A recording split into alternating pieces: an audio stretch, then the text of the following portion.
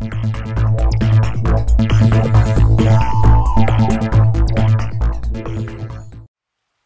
gang, welcome to another Electronics and More video. I was just getting ready to salvage components from scrapped electronics and felt it would be the perfect opportunity to show you another must-have piece of equipment for the electronics technician or hobbyist.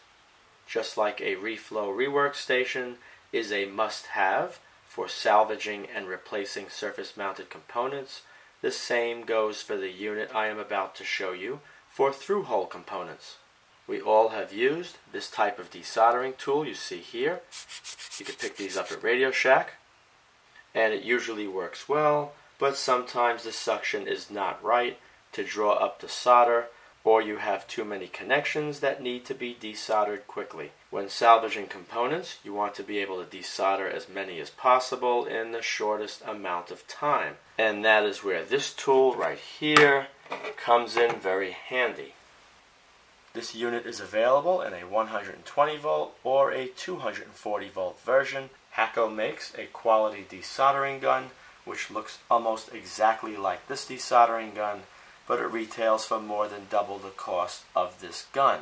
This gun works equally as well, gets very high user satisfaction ratings, is well designed, has many user serviceable parts, which I will show you later when I disassemble the tool, and I was able to work out a deal with the supplier where I got this desoldering gun, so my viewers could be able to purchase this unit if they desired at a price lower than eBay and many other websites. Shipping is free, and you will also be supporting my channel.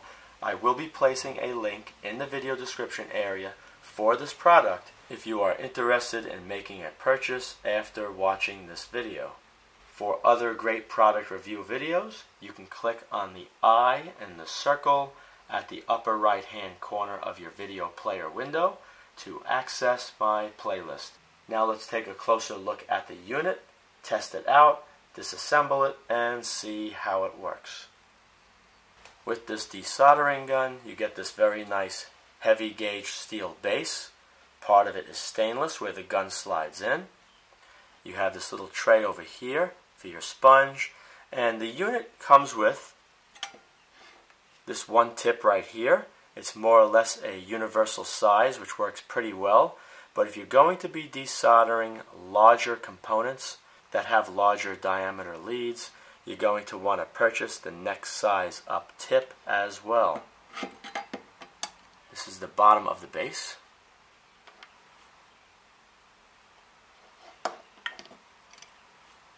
Also included are these two cleaning tools.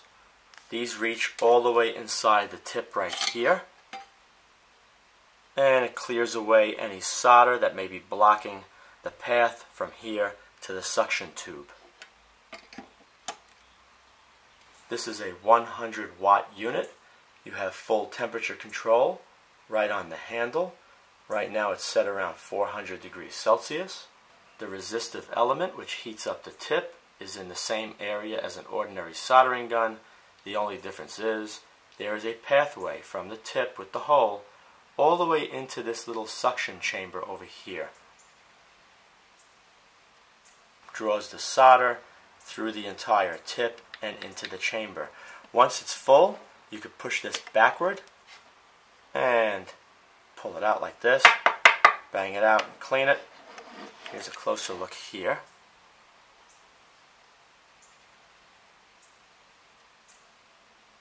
Let me plug it in, power it up, and give you a demo. Once this unit is plugged in and powered up, you can see there's a red LED, it's active. That indicates that the gun is heating to the proper temperature. Once the proper temperature has been reached, this LED will no longer be illuminated. You can see right there, hopefully. And it's still going. Lay that down. Once the light is no longer on, you can place the tip against the soldered connection, push the button, and the pump will come on, drawing away all the solder into the tube. I'm going to demonstrate using this board right here. These are all 4558 op amps. I'll be desoldering one of those. I'll be able to desolder everything on this board with the exception probably of these high current diodes. For that, I would have to swap out the tip with the next size up, and then it would be no problem at all removing the diodes. Let's try this one over here. Okay, over here is the op amp 1234, 1234. Give you a quick demo. Place the tip of the gun, allow it to melt. Boom, nice and clean. Go to the next one. Nice and clean. Go right down the line.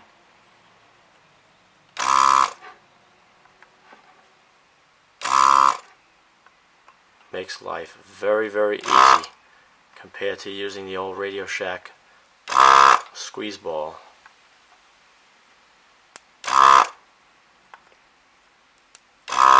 And it even fell out. That was so good. Look at that. You can go through this board fairly quickly, salvage as many components as you would like. These are the components that I wanted to remove. I did it fairly quickly. And you can see the solder inside the tube. Just release it like I showed earlier. Slide this back, pull the tube out, bang it on a table, and reinstall it. Now I'm going to take apart the gun, show you the internal components. Alright, this is the inside of the unit. Over here is the temperature control circuit. I'll flip that around to show you a little better. Right there. That back down. Over here is the micro switch. When you push this button, this little pin goes in, turning on the electric motor. Over here is the resistive element along with a temperature sensor connected to the control circuit. When this gets hot enough, the circuit turns off the power to the resistive element. You can see the shaft of the motor has this heavy weight to keep things in balance with the pump. As the arm pulls this direction, it creates a suction which is drawn through this tube into the chamber to allow the solder to be drawn in. On the push stroke, the positive pressure is released from the unit over here, preventing positive pressure from exiting the tip. It works very simple, and the parts are very easy to replace in the event of a failure. If you enjoyed this video, please rate it a thumbs up, subscribe, and post links to this video on other websites and blogs. Also be sure to check out my video playlist as well. Thank you very much for watching.